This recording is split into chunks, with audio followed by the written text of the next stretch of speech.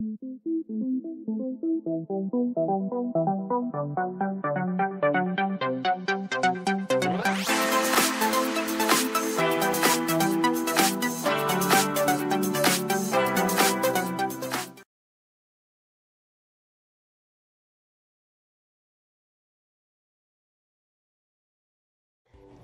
how's it going, bros? And welcome to another week 4 actually, of ARTStravaganza 2016. So, for this theme, or for this week, the theme was opposites / oxymorons / basically just opposites challenge or something like that. This was a theme I recommended and suggested, and everyone seemed to like it, so we just rolled with it. And this was like kind of like do whatever you want that sticks with the theme kind of thing. So like like Amanda did opposite, like some people did concepts that were opposites, like sun and moon and fire and ice, or fire and water. JMI did, and but you could also do oxymorons. If you don't know what an oxymoron is, it's by definition, it's a figure of speech in which apparently contradictory terms appear in conjunction.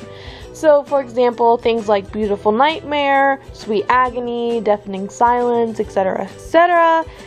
So basically, two words that are antonyms of each other that make up one concept. So I was planning out, looking at websites, really brainstorming some of these oxymorons in my head, and I came up with 3 ideas. One was dirty innocence, another was angelic demon, and another was cruel kindness. So I asked in Skype, you know, which one do you like best, or which one seems the most interesting, and everyone was like, dirty innocence, do that one. So I really like that one too. So I went ahead and did dirty innocence, and at first I thought of doing something like adulterated of something dirty, you know, whatever.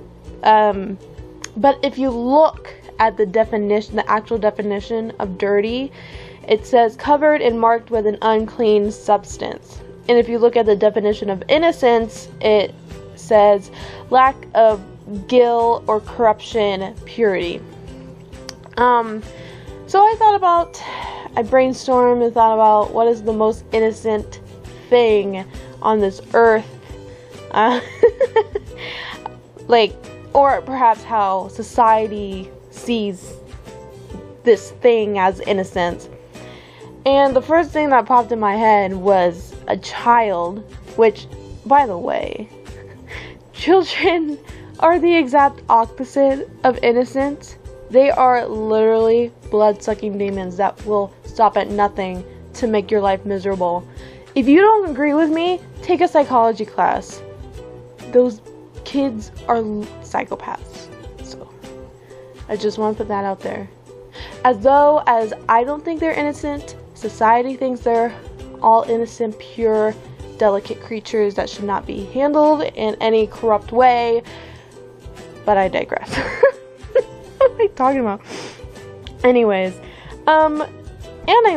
plus, I've been watching a lot of urban exploration videos, and I've seen so many disturbing things. So many disturbing things that no human should ever be seeing. Ever. So don't look up these videos, even though I'm going to put them right here. Because you need to be as corrupt as I am. Because I just stumbled upon these videos by accident. So you have to see them too. Anyways, yeah, so I think that was mind fuel for this illustration in particular. So I put the innocence. So I basically put the... Oh, God. My throat. Put the innocence of a child in an event of like a satanic ritual covered in blood and what have you to show the dirtiness. And I also added a baby carriage and a stuffed animal to really push that innocent theme. And when I was first inking this illustration, I really liked how I was putting the lines down, and I was using thick black lines for the trees. So I decided to put this, to use like a black, purple, red color scheme. Something simple, but not like overly detailed, because I really didn't want to use so much color on this, because that's not the point of the illustration.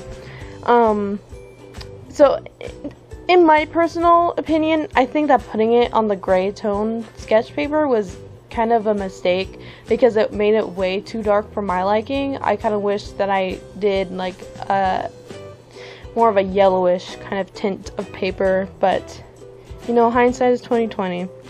And but I went into editor and I made the candles a bit brighter, and I made it shine some white and yellow in that illustration to make it look a lot brighter. So I think it sort of fixed it up a little bit. But anyways, yeah, sorry for such a dark piece. I don't know, it's where my mind went to first, so that's the only thing I could think of. So yes, again, if you don't know what ARTStravaganza is, it still is a summer collective event created by the JMI Creations here on YouTube, and the people that are in it are JMI, myself, Amanda, Elise, Lindoodlez, and Nyrelle Busby. We did 3 weeks before this video, which was the Advanced Palette Challenge, Mythical Creature, and the Redraw Challenge. So go check those videos out if you already haven't.